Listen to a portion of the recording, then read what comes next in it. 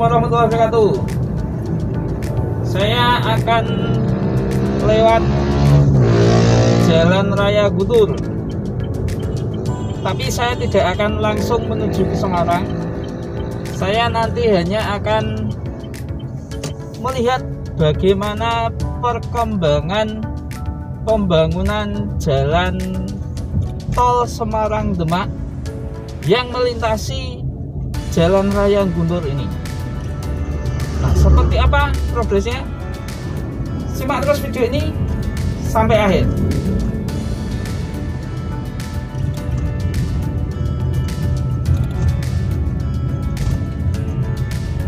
Ya, ini adalah Jalan Raya Guntur, teman-teman.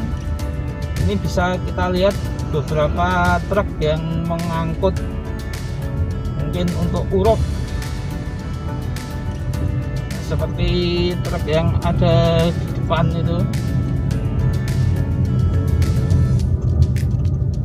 Jadi saya tidak sengaja kemarin pas melintasi jalan ini untuk ambil jalur alternatif karena sayung macet. Saya melewati jalan atau pembangunan jalan Tol Semarang Demak.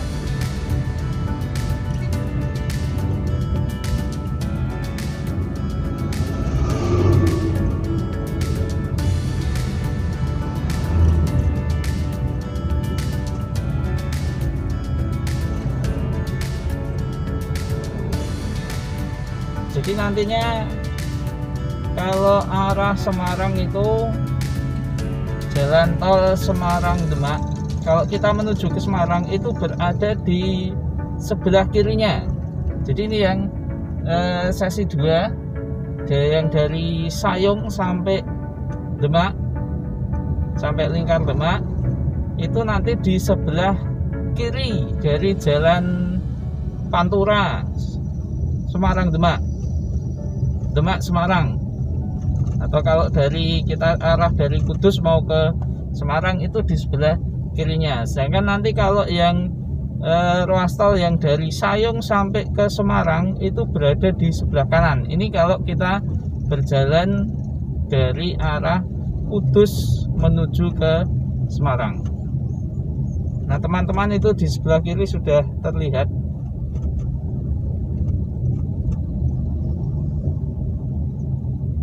Nah, masih terlihat kecil kalau di sini.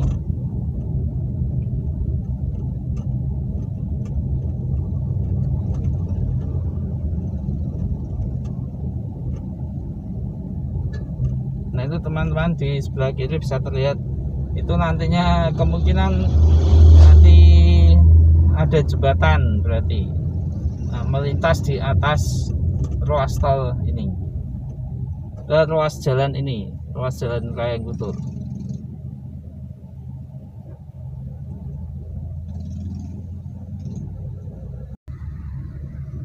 Nah, itu teman-teman alat beratnya bisa dilihat dari sini.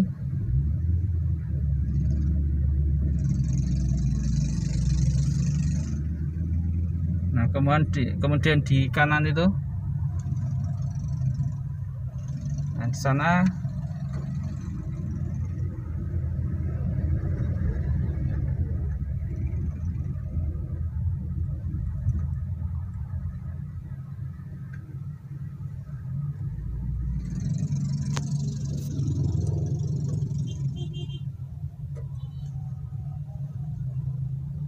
nah itu teman-teman di sebelah kiri.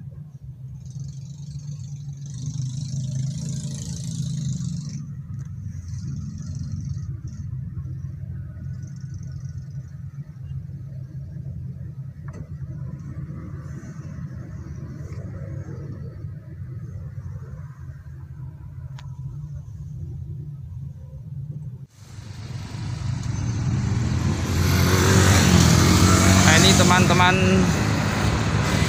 pembangunan ruas Jalan Tol Semarang Demak. Ini di STA 20. Dan ini adalah Jalan Raya Guntur.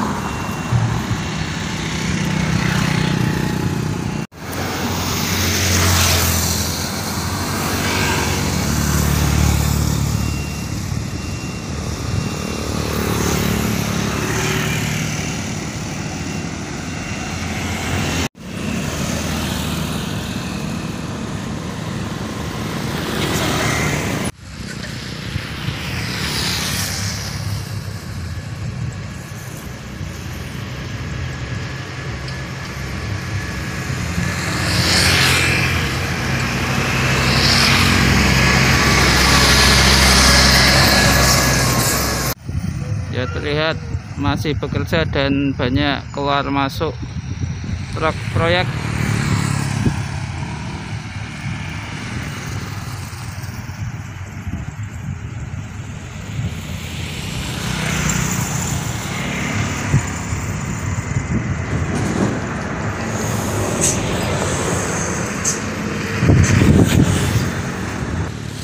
Ya, sebenarnya pengen lihat lebih dekat tapi harus ada izin untuk pengambilan videonya.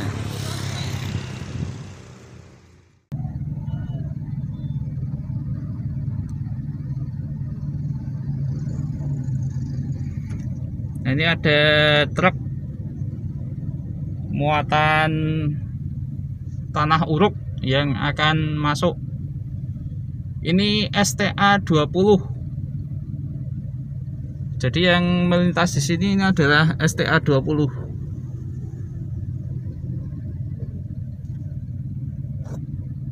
Oke teman-teman, itu tadi sekilas perkembangan pembangunan jalan tol Semarang Demak yang melintasi di Jalan Raya Guntur ini.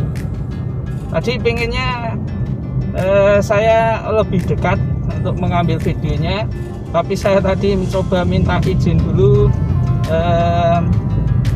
tidak boleh, harus ada izin resminya. Tapi tidak apa, tadi sekilas kita lihat saat pas saya melintasi, dan dari kejauhan saja.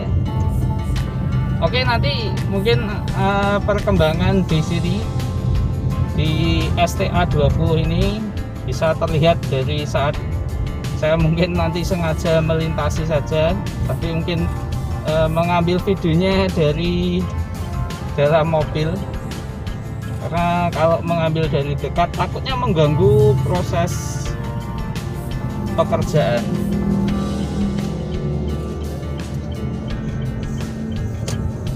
Oke, dan terima kasih sudah menyimak video ini sampai akhir. Jangan lupa untuk subscribe dan aktifkan tombol loncengnya. Wassalamualaikum warahmatullahi wabarakatuh.